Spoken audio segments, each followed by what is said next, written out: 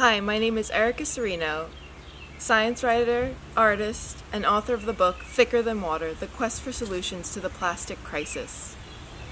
In Thicker Than Water, I take readers on a journey to the front lines of the plastic crisis to understand the history, science, and sinister truths about the ubiquitous material we call plastic.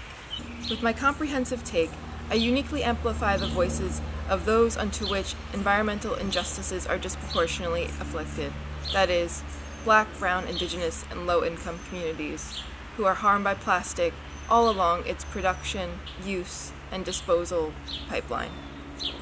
I also uncover how those making plastic benefit financially and politically from racism, corruption, and environmental degradation, and ultimately how those communities addressing the plastic crisis are showing us all a more just, safe, and harmonious way forward for humanity. Inventions alone won't save us from the plastic crisis, nor will recycling, which is only proven to recycle less than 9% of all plastic ever made in the 70+ years humans have produced it.